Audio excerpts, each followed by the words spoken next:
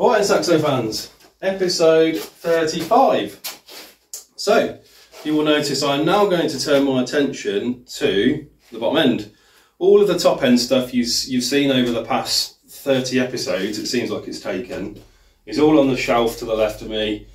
It's all painted and everything's done, so I can just sort of forget about that for the time being and focus on this. Now, today's episode is purely going to focus on getting the block back on the stand. So obviously I need to strip all this down, so we'll take the sump off, take the oil pump and everything out, take the seals off, strip all the pistons and rods out. Basically we'll have a naked block very shortly.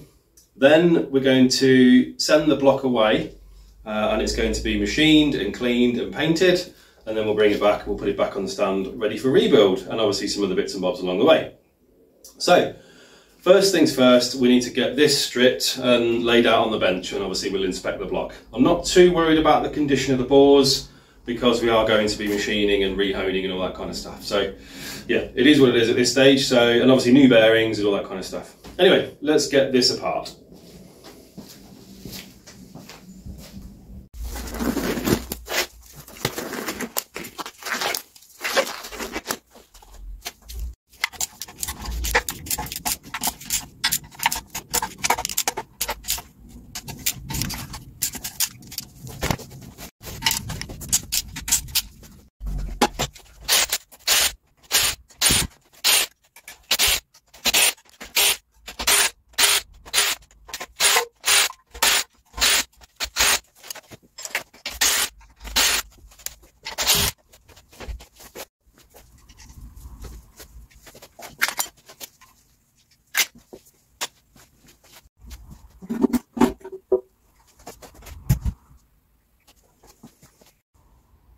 Right then folks, sump was off, not too bad in the end. I just wanted to draw your attention to this. So I'm just going to zoom in.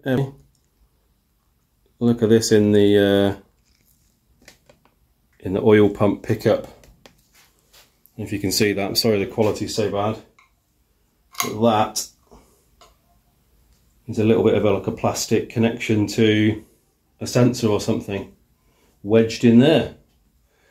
That could have been dangerous.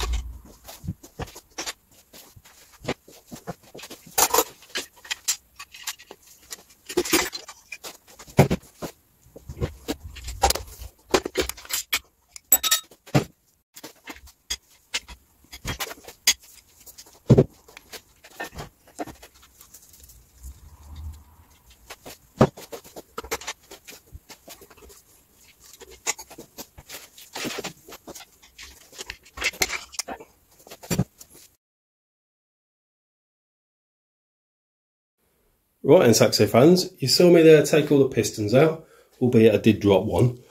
Yeah, luckily I don't need these, so it's not a problem, there's no damage. Right, so I just thought what I wanted to check is, obviously I've looked at the bearings as they came out and they all look in really, really good condition, sort of typical for an engine that's done 108,000 miles or whatever this did. And I just wanted to check the end float because it felt, you know, just by hand, it felt like a reasonable amount, but I thought I'll just check it. So if we look at the Haynes manual, so if you've got one of these Haynes manuals, if you go to page 2C2, you will see crankshaft end float just here, 0.07 to 0.27 of a millimetre. That's what we want. So, got my DTI set up here. It's on a magnet mounted to the block, which is just on one of the counterweights of the crank. I've set it at 0, there or thereabouts, and we'll just see what it is. So I'll move it a few times. Just need to adjust the 0 a little bit.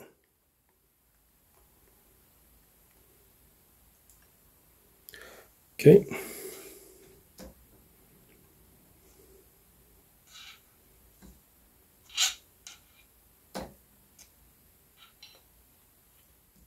So what I'm getting there is that's just beyond 0 there. So it's not the most glamorous of gauges, it's not super expensive. But what I'm getting is about 0.17 of a mil, which is great because that is well in spec. So yeah, for an engine that's done 108,000 miles, I'm really pleased with the condition. So it just tells me that obviously it's had regular oil changes and has been relatively well looked after. Anyway, let's move on to taking the crank out.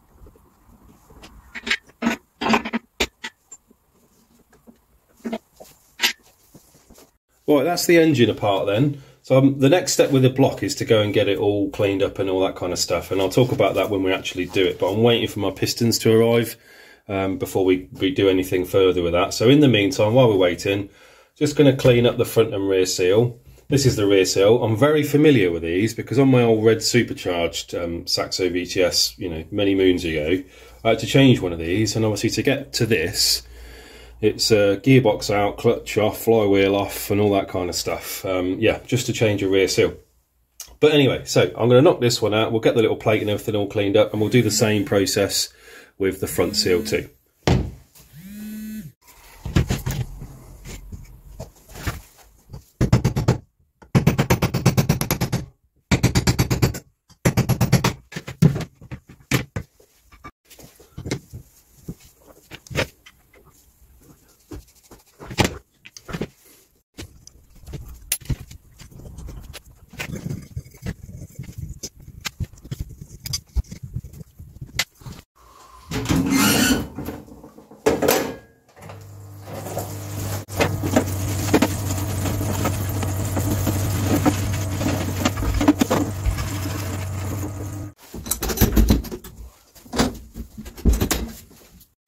Right then, rear seal all done, front side has been painted, rear side has been left unpainted and essentially raw material because that's a ceiling face, as has the bottom face here because that's a ceiling face as well.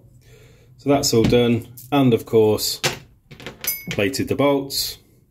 I didn't do just that one, I also did the front seal too and plated the bolts. So 2 more things that I can tick off the list that are ready to go. I need to actually buy the seals obviously, but these are obviously just the plates that support them. So these are going to get bagged up and stuck on the shelf with all the other bits that are waiting to go on. Let's do the next thing. Right, in Saxo fans, we've had a delivery. It's an important delivery. Do a little unboxing process. So first of all, bear with me. ARP Conrod bolts and PEC rod, forged rod, I-beam, 4 of. Happy days. We'll just open one of these little badges up so you guys can see it. I've already had a quick glance, obviously.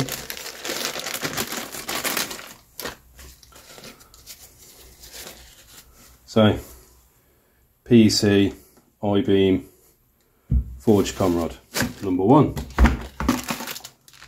2,